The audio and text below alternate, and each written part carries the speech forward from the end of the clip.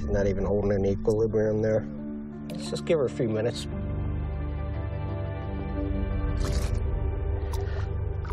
But she's definitely waking up. I think it's going to be worth releasing. That's good. Send her upriver. Well, I'm glad we did that. She deserved it. Well, let's go check our other net. Maybe we'll find a male that we can eat tonight.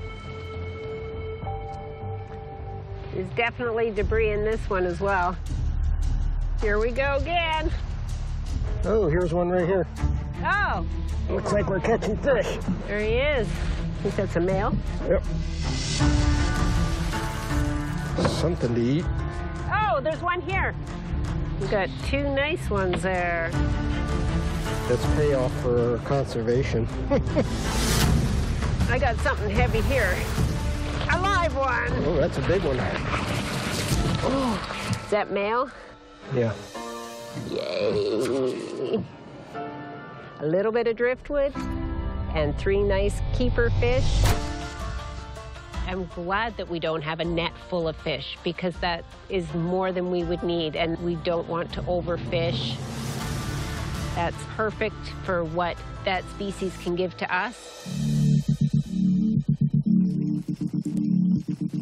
Look who came. Hi, Dickel. Dickel. Yay. He says, you guys cooking some salmon for me? Good boy, Dickel.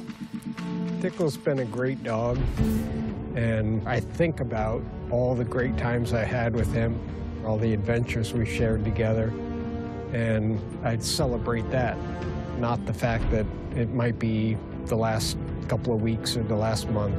That is delicious. It's pretty hard to be too much fresher than that. You know what I think makes it really taste good is knowing that there's one that was released out of it today. I'm very proud of the fact that I was able to release a female king salmon to go up and finish spawning. This life has provided a really, really good life for me. And I just want other people to have the opportunity to experience that. Cheers. Cheers. Chink.